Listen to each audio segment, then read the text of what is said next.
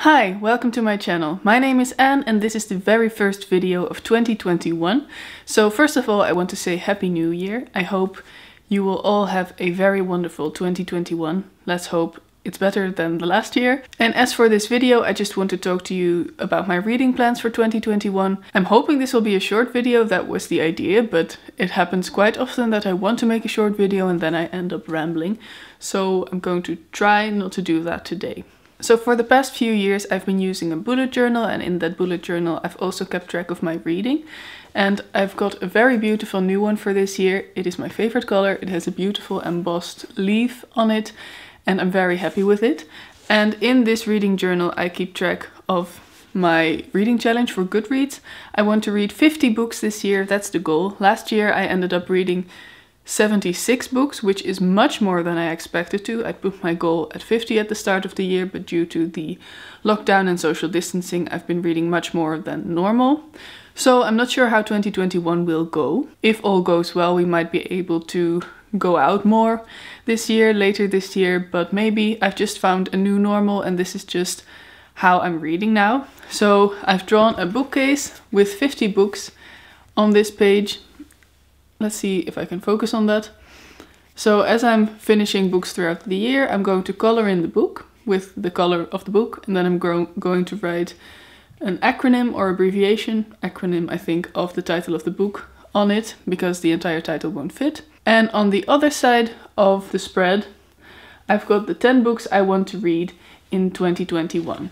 Since 2019, I've been making a list every year of 10 books that I really want to read. These are all books that are on my shelves, books that are on my physical TBR. Most of them have been on it for a very long time. Usually for this list, I choose books that I really want to read, but that for one reason or another, I simply don't pick up. Often it's because they're a bit intimidating. There are a few of those on this list as well. And sometimes it's also just because I keep forgetting about them or because I keep prioritizing other books. The first book on this list is The Name of the Rose by Umberto Eco. I've heard very good things. It's set in a 14th century Italian monastery and it's supposed to be very suspenseful and exciting. Next up, we've got a book by one of my favorite authors, He Forgot to Say Goodbye by Benjamin Alire-Sanz. I've had this book for almost 3 years and for some reason I still haven't read it, even though I tend to give all of his books 5 stars. Then there's Agnes Grey by Anne Bronte. I really liked The Tenant of Wildfell Hall, which is Anne Bronte's other book, so I really want to give this a go as well. Next up is She is Fierce by Anna Sampson. I forgot to put on the dust jacket because I've actually already started this. This is a collection of poetry by women. Brave, bold, beautiful and fierce women. Then we've got History of Wolves by Emily Fridland. I just noticed that you write her name without an E, and everywhere I've written this, I've written it with an E, so that's dumb.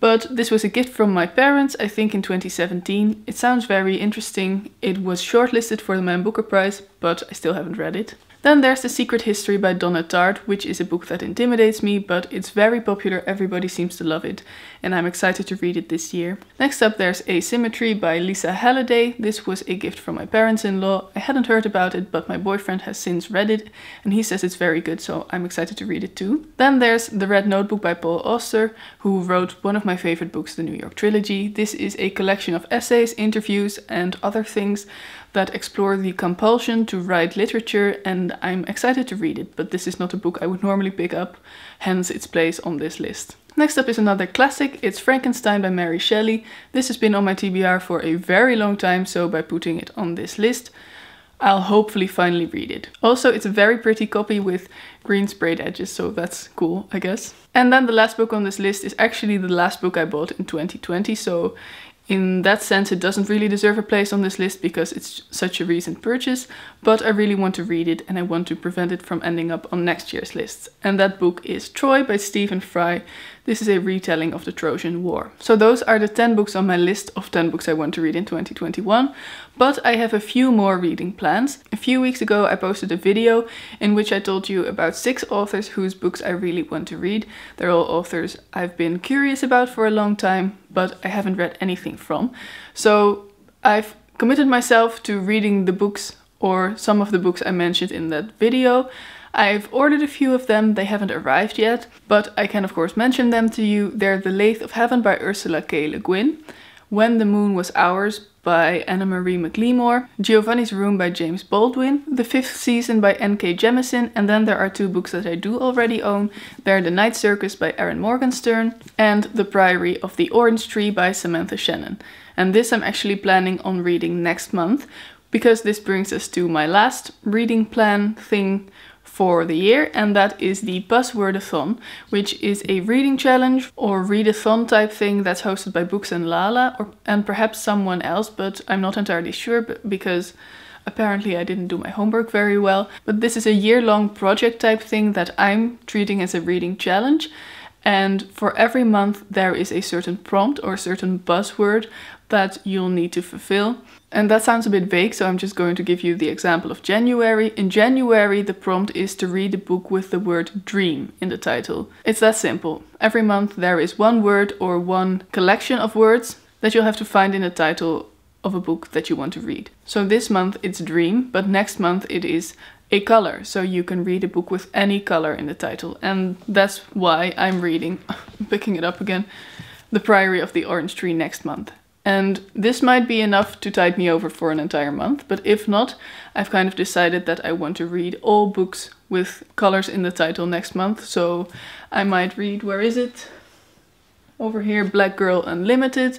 And I know I've got many more books with colors in the title, but I'm forgetting about them now. But if you want to know more about that reading challenge, which I'm very excited to partake in because it's easy, just 1 book a month, although you can also treat it as a readathon in which every first week of the month you read as many books as you can for that prompt, but I'm treating it as 1 book a month.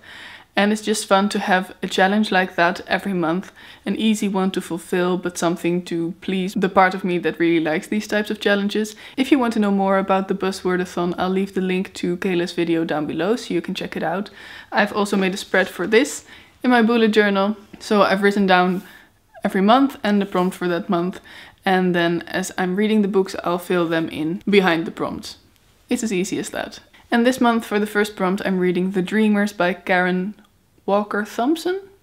I'm not entirely sure what her name is, but I've got it on ebook. I'll put the cover right here. So that's just a quick video to tell you about my reading plans. There will probably be many readathons during the year that I'll be excited to participate in, but I haven't found them yet. I haven't gone looking for them yet.